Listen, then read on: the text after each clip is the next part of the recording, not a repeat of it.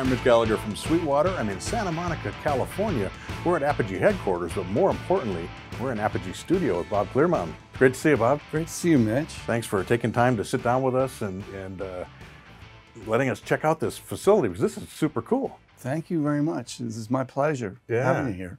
So you've got the studio, you've got a live room that also sort of doubles as a performance venue, tracking and performance at the same time. That's right. Yeah, it's something that I've had in my head since the 70s, actually. I just thought it would be cool to have a recording studio that's also a live venue. I actually worked on a record when I was just starting out with a band called Kool and the Gang. And it was a live album that they had made, but then they brought it in the studio and they pretty much re-recorded most of it.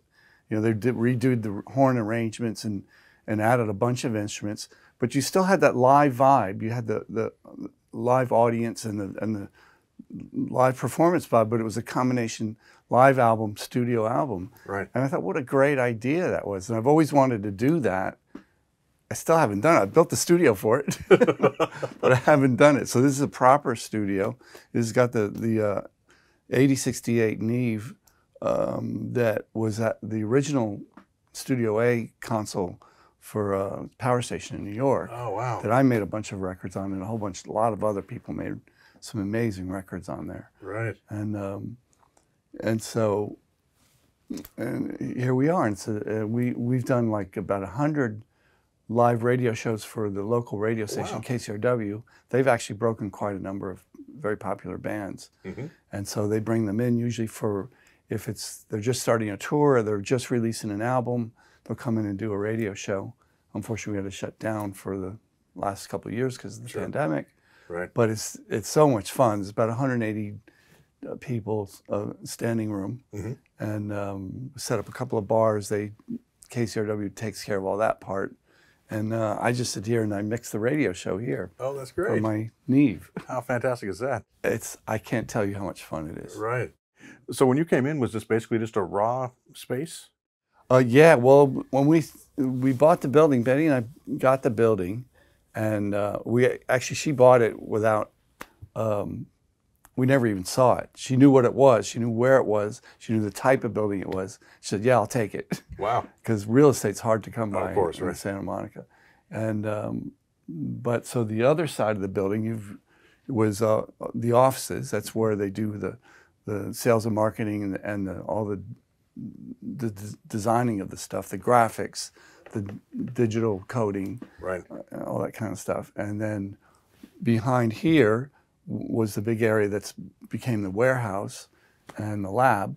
And this was just a leftover space. This was actually a square office, and there was a garage door over there. Mm-hmm. And I just thought, why are we wasting this space? We were just storing old furniture in here and stuff, you know. Right. And so I went into Betty's office, and I said, listen, you know, wow, we could make a really nice little cheap studio in there, just so to produce demos for bands or whatever, and just like a garage studio, just real cheap. And she said, okay, well, if you stop bugging me and get the hell out of my office, maybe we'll build a studio. Of course, it turned into a bit more. Right. Usually, like, cheap little studios don't have a console, you know, amazing console. Yeah, that's not real common in garage studios. That's fantastic, though. So, wow. So tell us then the process of how you kind of decided to lay things out and how you've got it set up. Well, I kind of basically designed it myself as far as the layout of it, because I wanted the stage just opposite the control room, mm-hmm, figuring that I'd be able to watch the show while I'm doing. Of course, it turned out that because it's always standing room, I can't really see anything. Oh. And so we put a monitor and some cameras up. Oh, there's a camera right above the window so that I can actually see, right, without standing up. Right. And so that was it. And then this section off to the right is part of the room, but then there's folding doors, glass doors, so we can section it off. And I've done things like, I've had a rhythm section out there, a string quartet in there. Oh, wow. For my friend Nika Costa. We did that. Sometimes two acoustic guitars in there. We put drums in there. I did that on an album a few months ago for an artist named Lori Lieberman, where the band was out there, grand piano on the stage, and drums in the booth over here. And then Lori sang. This is an ISO booth, a vocal booth over there, and she sang in there. Okay. And not only that, but we've actually wired up the bathroom. So, and sometimes we put guitar amps in there. Right. Get that ambience. Yeah. That's awesome.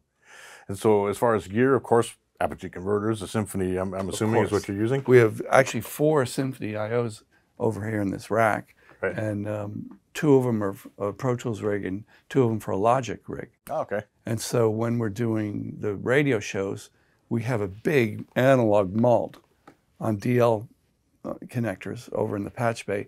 And so we can send the outputs of the console to both. Okay. The analog outputs. So they're totally separate. They're not, so if one of them goes down, then we still have something. And it actually has happened. Oh, wow. You know, so it's just a redundancy. Yeah, right. Helps.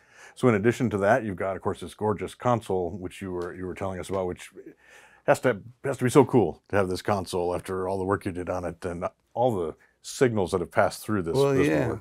Well, the story behind it is that I wanted one like it. I was familiar with the 8068. The studio where I started had 2 8088s, which is this, but 8 channels more. Mm-hmm. And this is 32 channels. And I thought it would be a great console to have. It's like almost a museum piece now, really. Right. But they always sounded fantastic. It's got some of the best mic preamps on the planet, and really easy to operate. You know, it's a very simple but great sounding equalizer, and it's got some compression built into it. And so I went on Google and I just typed in Neve 8068, and then this thing was the first thing that came up.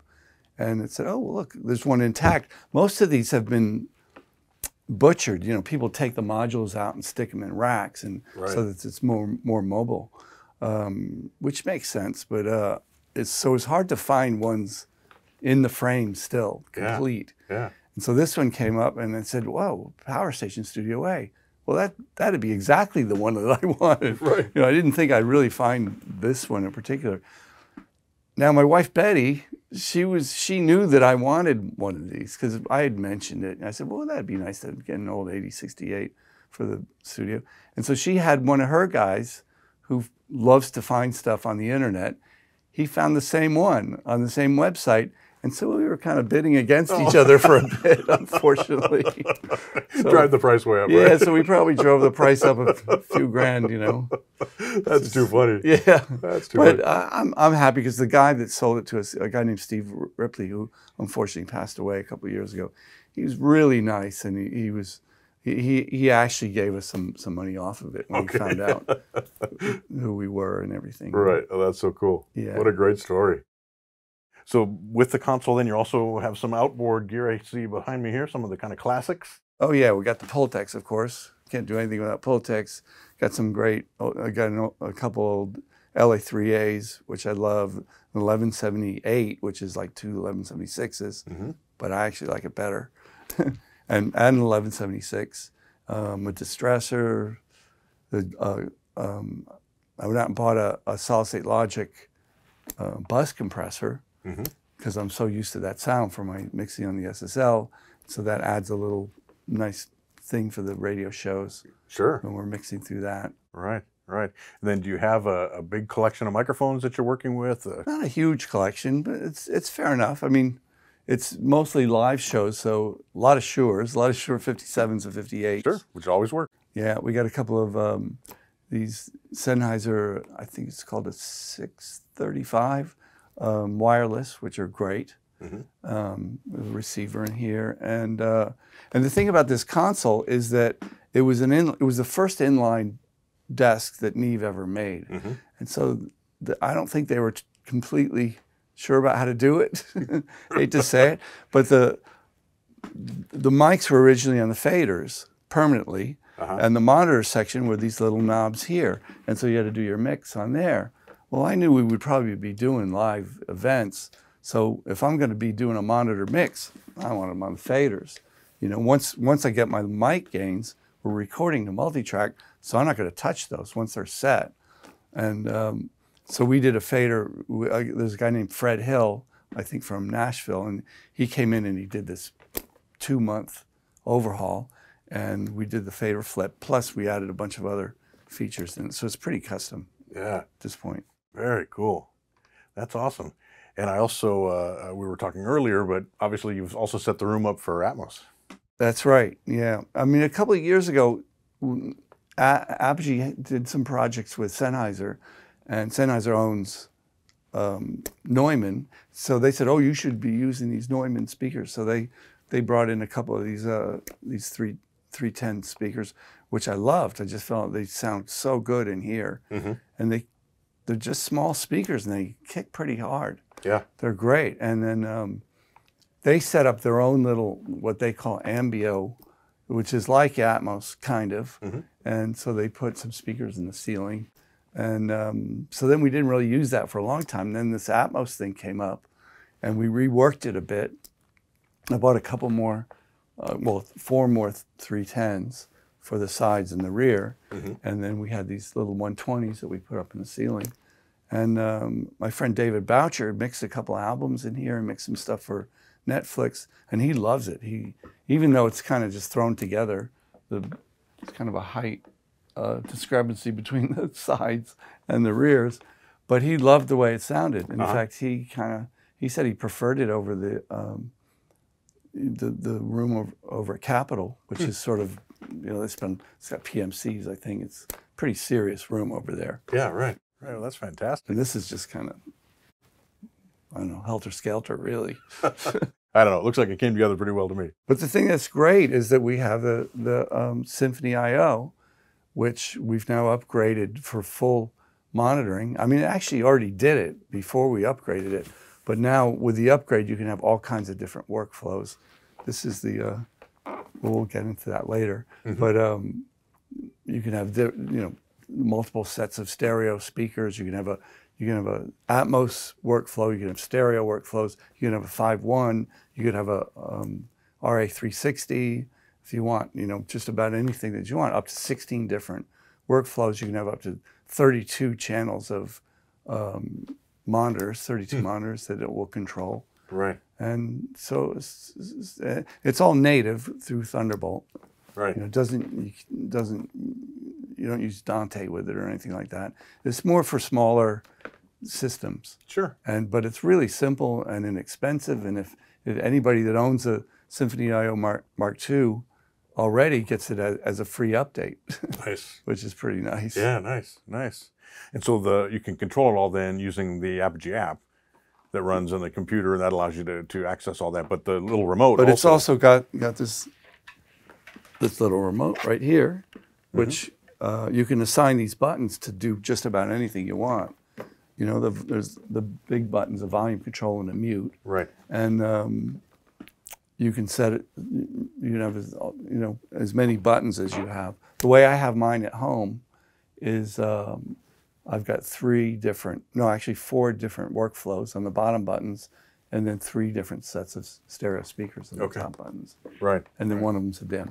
And that really solves one of the big problems with Atmos, which is having monitor control over all these 12 speakers simultaneously. Right. And so having it all with the app and the Symphony Mark II, and of course with the remote, gives you a super solution for that. And it's dead easy to set up and incredibly versatile as well. You know. If you want, I could point some things out there if you want to go.